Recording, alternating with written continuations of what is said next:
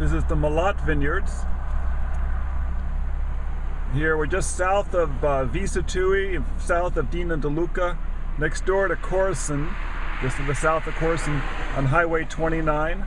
It's a small family winery, tiny tasting room, local people, good value. They've owned the land for a long time, so they can offer a good price for a good quality.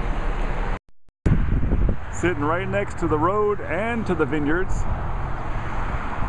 It's a small winery, small tasting room. Good stop, good place to go.